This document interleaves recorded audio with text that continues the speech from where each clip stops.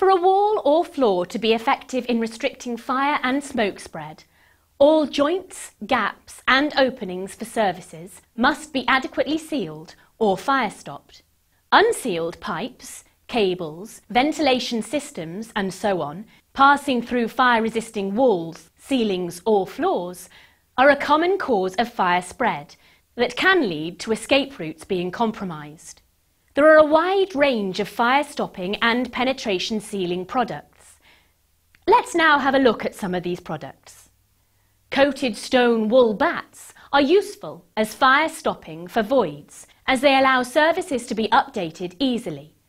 Bats can be friction fitted to the sides of the opening and around the penetrating surfaces. A fire-resistant sealant is generally applied to all joints and to the raw edges of the slab. Sealants and mastic coatings are suitable for all forms of fire-resistant construction, particularly where openings are small or where complex gaps occur between the building structures. When mixed with water, mortars can be poured or troweled into surface penetration openings to form a fire-resistant, load-bearing seal.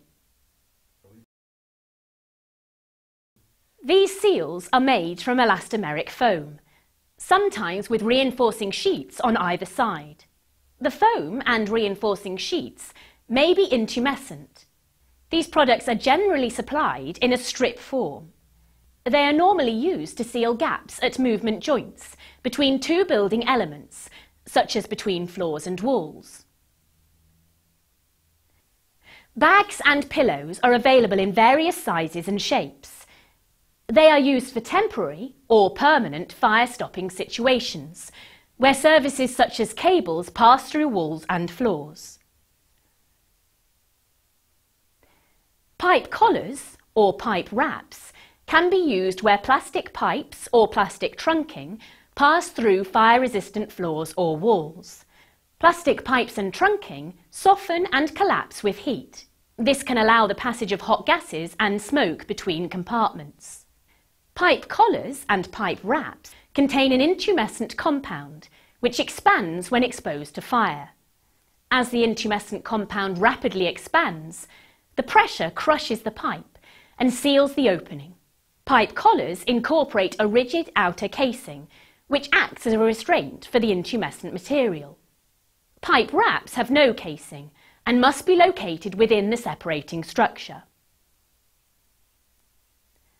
Plugs or blocks for fire stopping are available in a variety of shapes and sizes. They can be used individually, in small penetrations, or in multiple layers for large openings. They are useful where surfaces require occasional rerouting. Foams are usually only suitable for the fire stopping of small gaps, for example between a fire door frame and the surrounding construction, or between a wall and an adjoining floor. Foams are not generally suitable for sealing cable and pipe penetrations.